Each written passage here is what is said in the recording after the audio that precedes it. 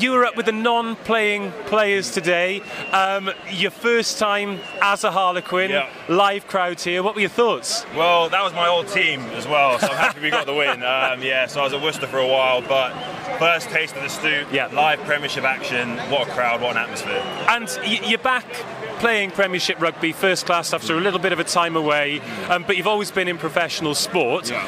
How is it being back in an environment with the champions? What a way to re-announce yourself. I mean, to return to the Prem champions, I couldn't really have timed it any better. So it's been amazing. The boys have been great, and there's a real buzz about the environment. So it's one of those things where I just can't wait to get my hands on the ball, get back on the pitch and make contributions. Good. So in terms of your week on week at the moment, what's it look like? A lot of rehab, so I'm back running now, which is good. Did some contact progression, so I made my first tackles on a sausage bag yesterday, so my neck's a bit sore today, but I've still got it. So when you made that first tackle, though, did the buzz come back? Oh, big time, big time. I was like, oh yeah, I've been gone for a while, but it's still in me. So in terms of coming here, how did it come about? Because I was having some conversations with fans. They were like, do you know what we need is a big nasty second rower? Oh, and lo and behold, in front of me here is a big nasty second rower. So what were the conversations with regards to bringing you here? So I sat down and kind of spoke to my family about decisions whether to go back to America or come back to rugby, and I just felt like I had unfinished business with rugby. Always had aspirations to play the highest level of rugby, and this is effectively a home team for me. I'm from London, and it's a dream to come and play at the Stoop. So it was really a no-brainer.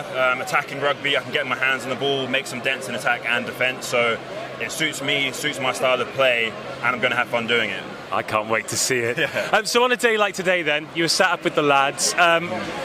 Do these kind of games stress you out when it looks as though we're going to pull away, then they peg you back, or because it's a new... Oh, are you? I'm always a nervous fan. It's much easier playing because you can make a difference. But there are a few times there where I thought we cut it a bit close. It didn't need to be that close at the end, but you can see the attacking intent there, and sometimes you reap the reward, sometimes you need to be a bit more conservative, but what a brand of rugby to come and play. Yeah. I mean, even conceding tries at the end, the fans here have seen 9 tries today. If they're not coming to a game now, then we're never ever going to get you here. What about Worcester Warriors then? Because they look much improved. You obviously still know some people there as well. I think they're going to have a good season. Yeah, definitely. They've had quite a few changes. I think they got rid of 17 boys. They've had a transition.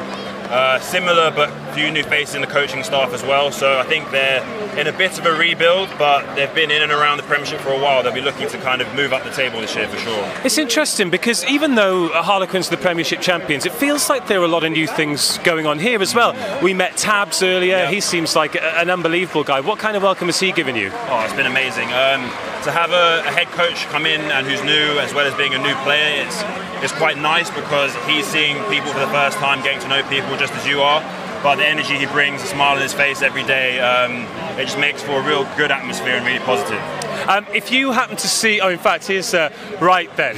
This man has had a great game, but before you hand him the microphone, can we have a talk on his chip kick about 2 minutes in? I don't know if you saw it. I saw it, and in the stands I thought if he pulls this off, he'll be talking about it for the rest of his life. So it was good intent, but the execution, Wacker, what happened?